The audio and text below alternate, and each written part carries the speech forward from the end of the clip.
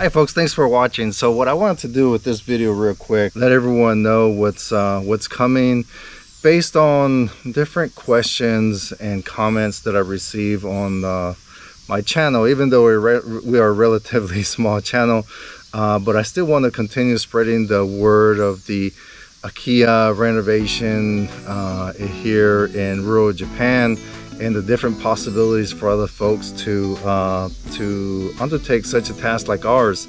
So a couple topics that I wanted to discuss here in the near future, and just give everyone a heads up of what's coming, so that you can go ahead and send me some comments and questions. Is one obviously many people are interested in the cost, because we did a very extensive renovation consisting of from the floor up, I should say really from the slab foundation up. The other thing is there's Japan is not the easiest country to become a resident or obtain residency, so the different ways to do that. I am probably a little bit different case. You have a lot of folks that come here and teach English and seek employment that way, and ultimately they make it into different industries. In my case, I work for the U.S. government, and then I am under what is called SOFA status, which is a status of forces agreement. And I want to talk a little bit more about that and how you can go about in finding different jobs throughout different military installations, U.S. military installations specifically. So this is probably more geared towards U.S. citizens.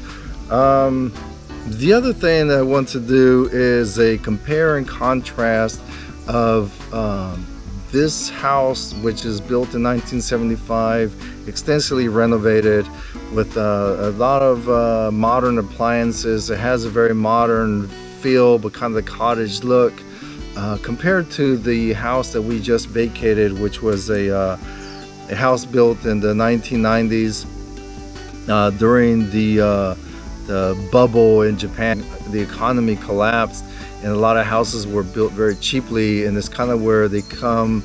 You hear about in Japan that houses are kind of temporarily, that they build them for 30 years and then they tear them down and they start all over, right? And there's a lot of truth to that. So I wanted to do a walkthrough with this house and compare it to the other one, and do a walkthrough of that one, and just kind of show you the different features. But also what I wanted to do in this quick video is talk about something that's going on in my hometown in Mexico. Specifically, it's called Akiya, Jalisco in Mexico. So for those of you that don't know, I mean, I was born in the United States, but I was raised in Mexico. And so there's a civil peaceful protest going on in my hometown, where they are blocking the trucks of the blueberry farmers and avocado farmers that are coming into town. And the reason why they're doing that is because, one, is very harmful to the environment, but they're also extracting a lot of water, and then therefore the local people, to include my mother, still lives there. Water is very scarce, and all kinds of other problems that comes along with this.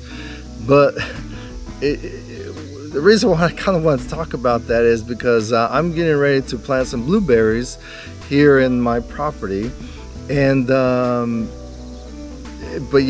reason why I'm planting blueberries is because I really love blueberries. So when I go to the store here in Japan, I get blueberries, and in the package it says this comes from Mexico, in Jalisco, Mexico, which is the area that I grew up. And the first time I saw this package, I was actually kind of impressed. I was like, wow, these are coming all the way from my hometown. But now that I'm seeing really the second, third order effects of that, kind of makes me wonder, should I boycott and not buy products that are coming from Mexico because it's impacting my hometown? The other thing is avocados. The best avocados you could get here at the store come from Mexico. And again, a lot of that's kind of a new thing in my hometown, avocado trees. But yet I love avocados, and I don't think I can grow them here, unfortunately. And then right behind here in my backyard, there's an abundance of water. So what I'm going to do right now is just kind of walk you around and kind of show you the status of my different trees. So if you could give me some advice, I appreciate it too. Is we have persimmons, kiwi, figs, and chestnuts are growing up over there too. So just kind of want to show you what it looks like.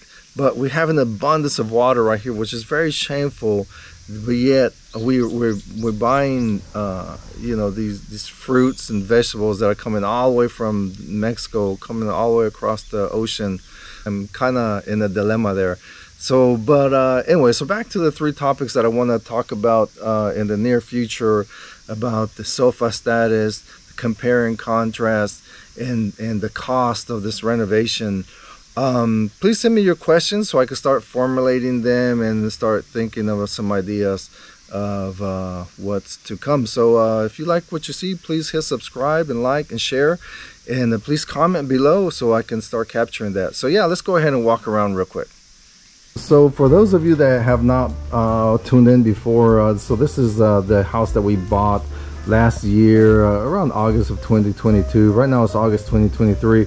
So for the past year, we did very extensive renovations. So I just want to give everyone an idea about what we're talking about here. But so yeah, so these are the two blueberry bushes that a friend of mine gave to me that I'm going to plant once it cools down a little bit. But yeah, so blueberries grow really well here. So again, there's no reason why I should be buying products that are harming again, my hometown. But yet in a way it also brings employment, so I'm not quite sure about that. So you know what, let's go ahead and walk up this way so everyone can see kind of what it looks like. And look at these beautiful clouds. It's rainy season right now. The fog over there looks absolutely gorgeous. So right here in our backyard, I just spent some days, I should say, weed whacking all up in this area. But still so much more work to do. Here in a minute, I'm going to go up to where the chestnut trees are at and continue digging the kuzu vines out from the roots, because that's the only way to really get to them. All these persimmons are growing really nicely. All these trees right here, they were covered with the vines last year this time. Here they are, beautiful. And I have at least, I don't know, 5 or 6 of these trees. And I believe the way you can eat them, also you can air dry them. You kind of hang them and air dry them. So if you know how to do that, please let me know. Oh, the rice is starting to, you can see the rice growing right there. This is our neighbors, of course. I'm not a rice farmer, nor do I think I will ever become a rice farmer. But look at those gorgeous mountains. Look at that. Let's go ahead and take the long walk by the chestnut trees and down to the kiwi tree and the fig tree, and kind of show you what I'm talking about. All this is my property. And if you have not tuned in before, for all of this, what we're walking through, we paid around $35,000 for this. The weed whacker, I stopped up to here so you can see where the grass got kind of tall. The reason why I stopped, because now I just need to get down here and pull all of this kuzu from the roots. It's the only way that it gets all tangled up in my weed whacker. So that's what I'm doing right now. I did that for several hours the other day. Here's my pile. I mean, these are evil looking vines. So yeah, here we have some chestnut trees. October or so is the season. And the mountains over there, the sky, the clouds, the mist. It's really pretty. But see, this is what I'm talking about, these vines. I mean, this is on the other side of the fence, so there's not much I can do other than jump over there and try to, but I have enough with my own. But yeah, they will start. Before you know it, this thing is going to be over here, but I'm going to cut it before it gets to that. Okay, so here we go. From the top view, this kiwi tree. See how it does this year. Last year, by the time we moved in, I think it was a little bit too late and everything, and way overgrown. I've been trying to pluck away the little puny kiwi, but there's still more, a whole lot more. You can see right there all over the ground. I just kind of cut, you know, like these little itty bitty ones, you know. I don't know, is this too much? Do I need to, you know, maybe leave 2 or 3, kind of like what they do with apples? I don't know. But every time I throw one away, I kind of feel like I'm throwing away at least $1. So it's so hard to decide, you know. So, but yeah, I mean, look at them. It's full of kiwi. And here behind me, another persimmon tree, full of it. It's full. Look at all that. I'm gonna end up giving away most of it.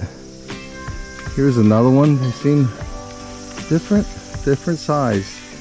And the leaves of this tree look a little bit different too. So you see this one, it's much smaller than this one here. I'm not quite sure what the difference is.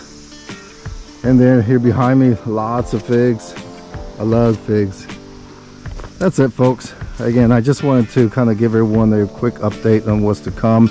And again, please send me your questions and comments so I can capture them. All right, folks, thanks a lot. Thanks for watching, and please give us a thumbs up and subscribe, and follow us along. All right, thanks. Bye.